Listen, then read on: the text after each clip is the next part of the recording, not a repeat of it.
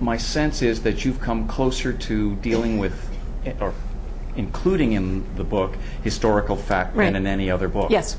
Yep. And that's dangerous, because the same people who will wonder, who would go after you if you'd written Fiona, and they will say, but that's not exactly how it happened. But then you can say, hey, it's a novel. Well, no, actually, it's a very thin line. to some extent you can, but to some extent I want to get it right. And to some extent I was bound by what the characters were doing.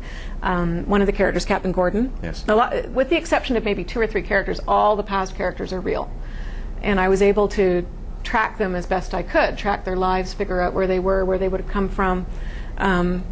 Captain Gordon was a ship's captain. He was the commodore of the Scottish fleet, which at that time was 3 ships.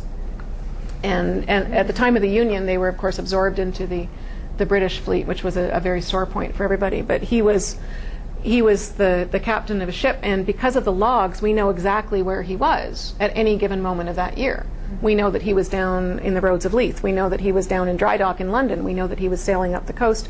He kept a very careful note of where he was. Plus, Hook, in his book, will say Captain Gordon was heading up the coast. He stopped in and said this, and he was going over here to check on privateers and coming back. So I couldn't change that.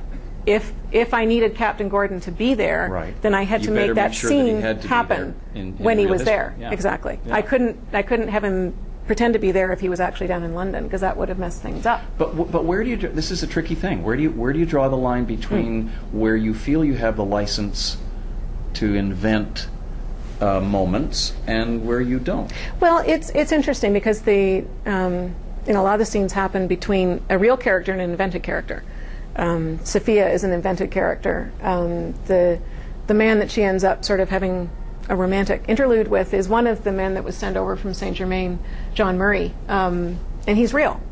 And I was bound by where he was, what his itinerary was, what his life was, but when they're interacting together, you can only act on the basis of what you know of John Murray, what you know from what other people have said about him. I had a lot of different. He was involved in something called the Scots Plot in 1704, a little bit earlier than this, when he came over with a group of people that were again trying to agitate for King James, and they were betrayed, and it was just a big brouhaha. The House of Lords had all these different sessions. There were prisoners being thrown left and right. And John Murray, during all this time, was in hiding in London while people were being called up to give evidence against him. So I kept hoping for someone to describe him, and no one ever did. So I had to kind of actually describe him myself, just for what I thought he would be like. That's the license I take. I think he might have looked like this, but I couldn't really take a lot of license with his character, because his character is very clearly described by his nephew, by the people that worked with him, by the Queen mother, James's mother, who was very fond of John Murray. And people say things about the characters, and you have to go with what they say.